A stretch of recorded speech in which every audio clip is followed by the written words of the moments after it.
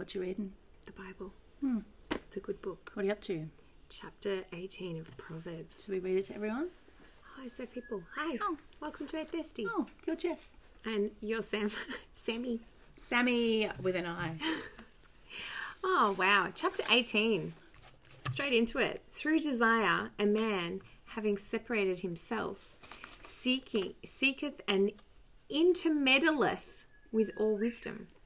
A fool hath no delight in understanding, but that his heart may discover itself. When the wicked cometh, then cometh also contempt, and with ignominy reproach. The words of a man's mouth are as deep waters, and the wellspring of wisdom as a flowing brook. It is not good to accept the person of the wicked, to overthrow the righteous in judgment. A fool's lips enter into contention, and his mouth calleth for strokes. A fool's mouth is his destruction, and his lips are the snare of his soul. The words of a talebearer are as wounds, and they go down into the innermost parts of the belly. Ouch. Verse 9, he also that is slothful in his work is brother to him that is a great waster. The name of the Lord is a strong tower. The righteous runneth into it and is safe. The rich man's wealth is his strong city, and as an high wall is his own conceit.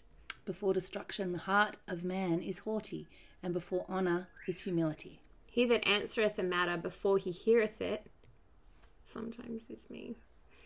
It is folly and shame unto him. The spirit of a man will sustain his infirmity, but a wounded spirit who can bear? The heart of the prudent getteth knowledge, and the ear of the wise seeketh knowledge. A man's gift maketh room for him, and bringeth him before great men. He that is first in his own cause seemeth just, but his neighbour cometh and searcheth him. The lot causeth contentions to cease, and parteth between the mighty. A brother offended is harder to be won than a strong city, and their contentions are like the bars of a castle. A man's belly shall be satisfied with the fruit of his mouth, and with the increase of his lips shall he be filled. Death and life are in the power of the tongue, and they that love it shall eat the fruit thereof. Whoso findeth a wife findeth a good thing, and obtaineth favour of the Lord. The poor useth entreaties, but the rich answereth roughly. A man that hath friends must shew himself friendly, and there is a friend that sticketh closer than a brother. Have you heard that verse before, Samantha? Yes. What do you think about that? Well, I can't disagree. A man that hath friends must shew himself friendly. That reminds me of when we're looking at Paul's epistles, and it talks about a bishop and a deacon. They must show themselves to be hospitable. Oh. That's a requirement.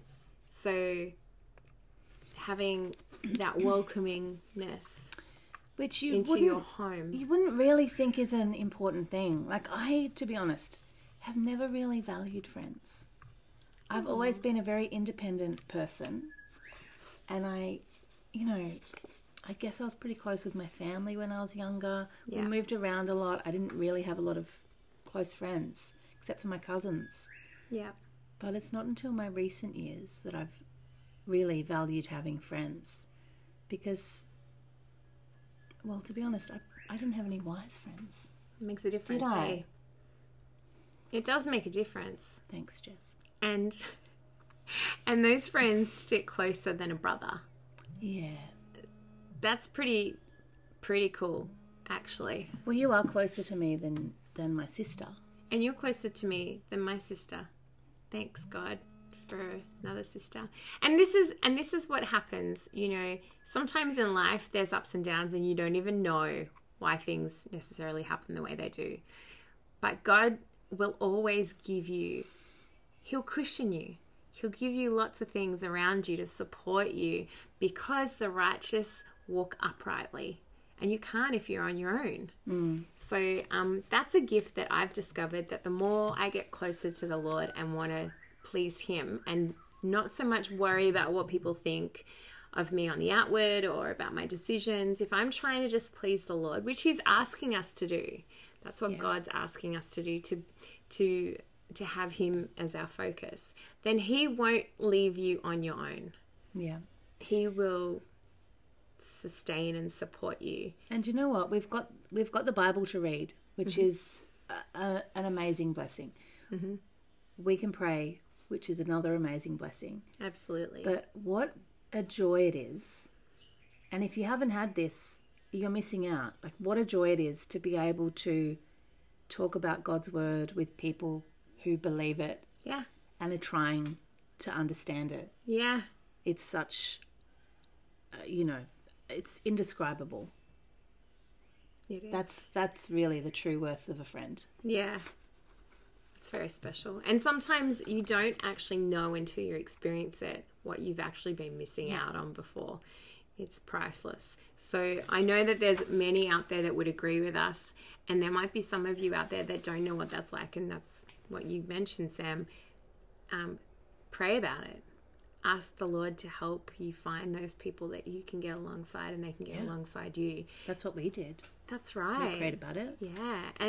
And God will bring the unity. That's what he wants for the body of Christ.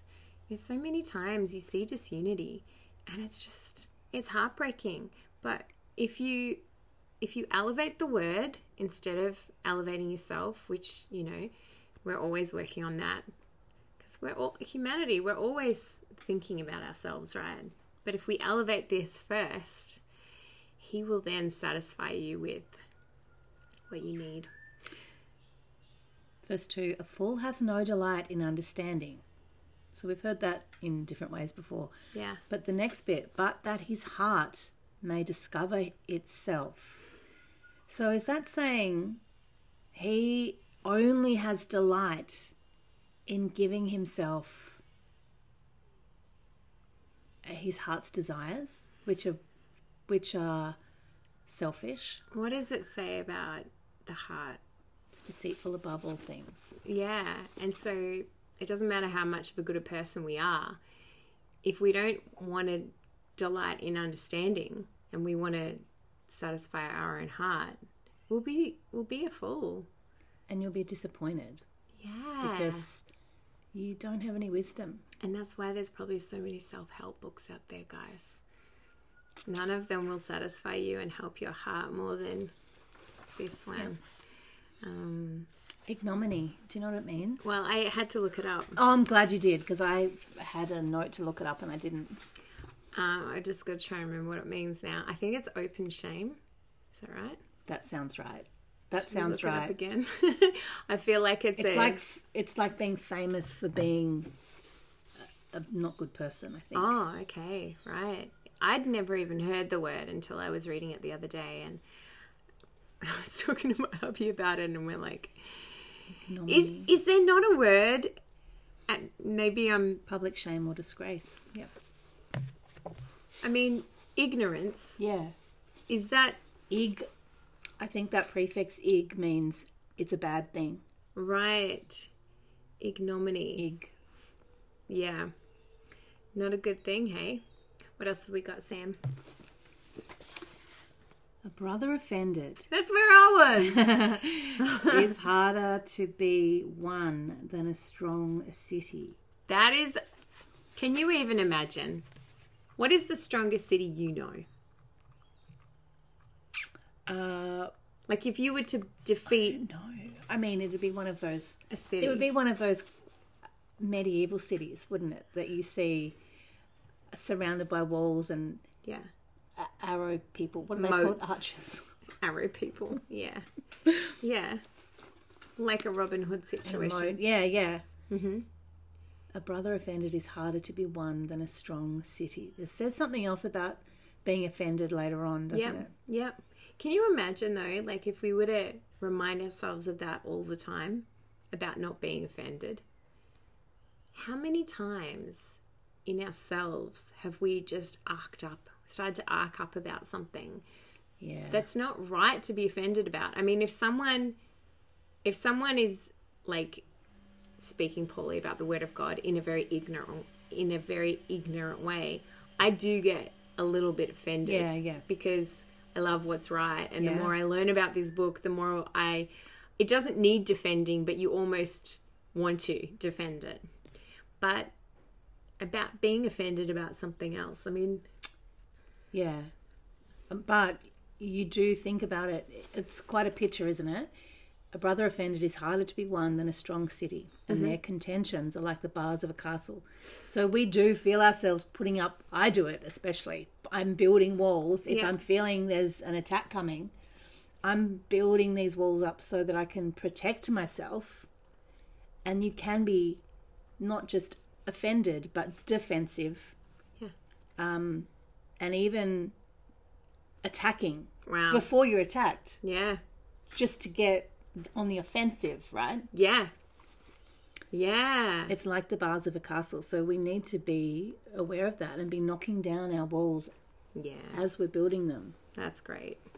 because we're told to be soft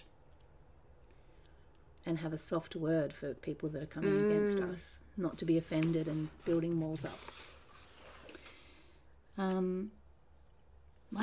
This is my favorite, one of my favorite verses ever, and we've talked about it a lot, but I'm getting it wrong, because I say life and death are in the power of the tongue, and I've checked, and it's not written life and death anywhere else that I could find. Okay. So I've just been remembering it wrong. But death and life, life are in the power of the tongue. Interesting that death is written first. Yeah. Death and life are in the power of the tongue, and they that love it shall eat the fruit thereof. That's so if interesting. you love death, Yeah. or if you love life, Yes. you're giving power to it and eating the fruit of That's it. the first time I've read the whole verse. That is amazing. That reminds me of, do you know that saying, it's a motivational saying, people use it, probably personal trainers. Oh. Whether you believe you can or you believe you can't, you're right. So I think that's attributed to Henry Ford, the guy who made the cars. Oh, right. But it's a phrase I used to use all the time. Did you? But that's more where that powerful. phrase comes from. Life and Yeah. death are in the power of the tongue. Yeah. And whichever one you love, You're going to eat the fruit. that's what you're going to eat the fruit of. And you know what? It doesn't say what type of fruit it is. Well, dead fruit is rotten. Yuck. So Yuck. Oh, that's for the compost, not for eating. the worms will enjoy that. And that's where death is, really. Wow. Decomposing things. This is a great chapter. How about the next one? Who said findeth a wife? Findeth a good thing. You're a thing. You're a pretty good thing, Sam. Don't mind being a thing.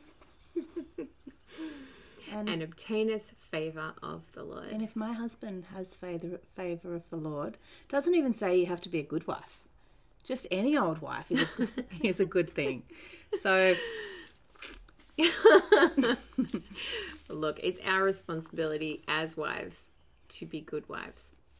And the only way that we can actually be a good wife is by putting good things inside of us to make sure that we're eating the right words. a virtuous woman is a crown to her husband. Oh, beautiful. We don't really use crowns anymore. Maybe we should. Okay. Yeah. We could do like a garland, a crown of botanicals. Yeah. It's pretty. Or something more long-lasting, like a willow. Oh, yeah. Great. Awesome. There was another one that I wanted to talk about, and I can't remember where it is. So about friendly friends. Oh, I love that. But no, it was about what you're going to say. The rich answereth roughly. Nope. What you going to say? Man's belly is satisfied with the fruit of his mouth. Well, this wasn't it, but let's talk about this one. Verse 6. A fool's lips enter into contention. How many times do some people, especially little tiny people, like to debate? They love the contention. And then you have to train them that it's not about debating with your little friends. Lachey used to love doing that. Sam, we're going to play a game. You say yes, and I'll say no. Ready? Oh, yes. No. Yes. No. What? No. Oh. She used to play these games That's with not us. a fun game. And it was like contrary. She just loved being contrary, which in a way is contentious, right? Trying to stir something up. And then the next part of it, and his mouth calleth for strokes. I was going to ask you, what does that mean? Well, strokes makes me think of strokes of the whip. On your You tongue. don't whip someone in the face, do you? Well, I think they did that to Jesus. Oh, dear. Let me see. I want to look it up. This is verse 8. The words of a talebearer are as wounds, and they go down into the innermost parts of the belly. We're learning so much about our tongue. We're learning so much about what we speak about, what we think about. That is such a visual that when you talk about somebody else, not to their good, they are wounds that go down into the innermost parts of the belly. I'm not sure if it would just be for the other person, but definitely for your own soul. Which verse is that? 8? Mm-hmm. They go down into... Well, that's what I was thinking as I read that as well. Is it talking about the talebearer's belly? I think it would be both, because it does... They're bearing the fruit of their own words as well. Yeah. I mean, if you're not careful, you can let that affect you too, even if you're not the talebearer. But strokes does mean violence. You're calling to be getting a punch in the face. Oh, wow. There you go. So just best not to. Best to have... Don't be contentious. Our words need to be full of life, and then we'll get the fruit of that. Death and life are in the power of the tongue. Yes, you got that around the right way. I am trying to remember that now. It's really great. And they that love it shall eat the fruit thereof. What a great way to finish this. Are you going to eat some fruit today? Yeah, I'm going to have life-giving fruit. How about you? Beautiful Lexi and Troy gave us a papaya last night. So I'm going to eat some of that because I've decided I quite like it. It's very delicious. They grow really good ones. I do. I'll share it with you. You should keep the seeds, if there is any. And No, they don't have seeds. Well, that's a poop. I know. Is that allowed to say? No, bad words. Beep. Don't say that. Say something life-giving. Well, that's Well, unfortunate. poop is life-giving because we know the birds poop down the seed and things grow just from that. Right. So that is a life-giving thing. Great. Don't take what's good and make it bad. You know, in the Bible, I said this to someone the other day, they baked bread over poop. Oh, Didn't they? yeah, Ezekiel. That's right. And there's actually Ezekiel bread out there today. Exactly. I wonder if many people actually understand that when they purchase that bread. It's not just a healthy special bread to eat. Yeah. It is quite delicious. I don't think they cook it over poop. I don't think you're allowed to do that anymore. You're probably not. But that's okay. So there we go. Mary Hearts. We started with Mary Hearts. Mary Hearts was yesterday. Oh. Yeah, we're talking about life today, but it continues. About life and we ended in poop. That's okay. That's okay. We are very grateful that you joined us today. Thanks so much. Choose life. Have a great day.